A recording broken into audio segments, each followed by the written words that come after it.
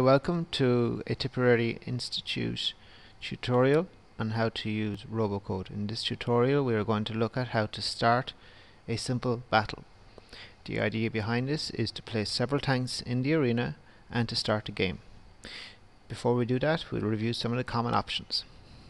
Under options and under preferences, you can make visible the scan arcs, make visible the explosions, visible the ground, visible the robot name. Under sound options, you can enable sound and click finish. To start a battle, click battle, new.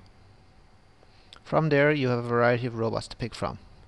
In this example we're going to put in two very simple robots. My first robot against another robot called target, and target will sit still, and every time its energy drops by 20 it will move to another place on the screen.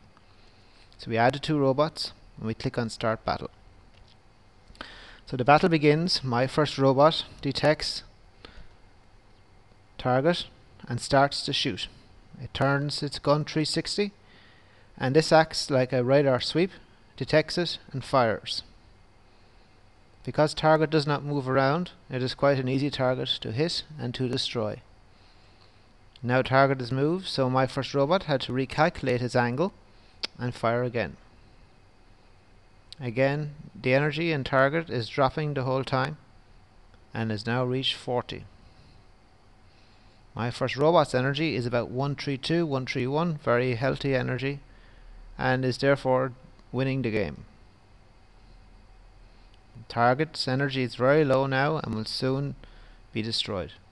4 destroyed, and my first robot has won. These games are typically done in rounds of 3, and the winner is over 3 rounds is determined. Typically that is the first 2. To stop the game you can click on the stop button. And that concludes the robocode demo.